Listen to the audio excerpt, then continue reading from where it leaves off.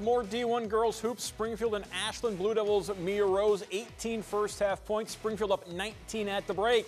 Leslie Heiser inbounds to Markia Cunningham for the mid-range jumper. Springfield up 39-22, but the Arrows battling back. Pass inside to Emmy Ryan, gets the layup to fall. Ashland down just 11, prompting a Springfield timeout. Rose trying to stop the run.